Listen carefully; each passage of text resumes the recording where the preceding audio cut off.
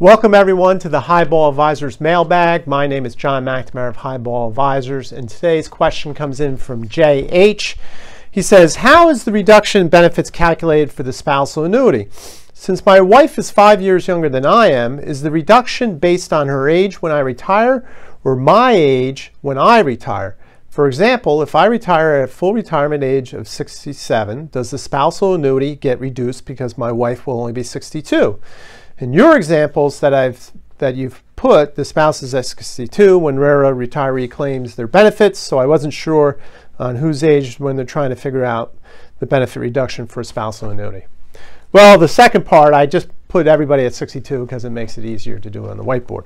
But to your question, if let's say in this case your wife is younger than you, and let's say you retire at 67, okay, her spousal annuity will be determined off of her age at which point she retires.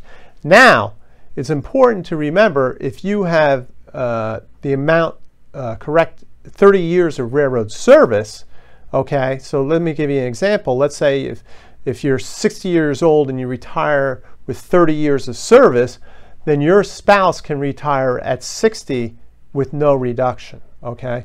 So that's the little kicker there. If you have those 30 years of service, then there's no reduction for the spouse when she retires, or he retires, in this case it's she, with the years of service.